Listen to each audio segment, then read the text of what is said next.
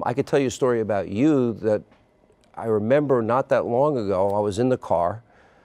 I was listening to Howard Stern. And I remember I sent you an email and I said, I took a picture because it was on my Sirius XM radio thing because it had Stern talking about Ainsley's Bible study. I grew up listening to Howard. Howard's gift is his honesty. Yeah. Howard's gift is he's raw. He'll say what others won't say.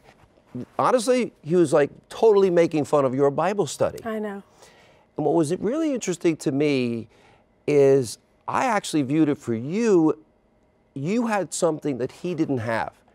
Now, I've interviewed Howard on radio and on TV. I admire him a lot. He's a great champion. But I remember asking him, I'm like, Howard, I read that you go see a shrink 5 days a week. Howard, I read that you go home and smoke pot in your basement and watch porn. I'm like, you have more money than God, you know, or almost as much. I'm like, and he's like, I know. And what I realized in that interview is he does not understand.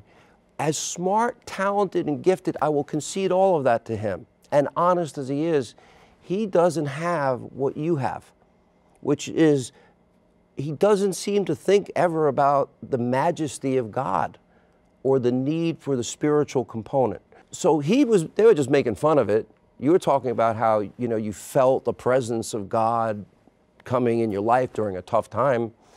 And I felt, wow, Howard does not understand that spiritual, as smart as he is. I'm not saying anything bad. You know, you're a friend, so I didn't like he's going attacking you, but I thought it made you look good. Thank and you. He would never recognize that part. Well, thank you. And you had something that he does not have. I will say, and it's not about me, my whole Bible study watched his interview, and we all felt sorry for him, and we all prayed for him the next week when we got together. Well, he's probably going to now air that. That's fine. But he can air it. We love him. We want him to know Christ. That's it.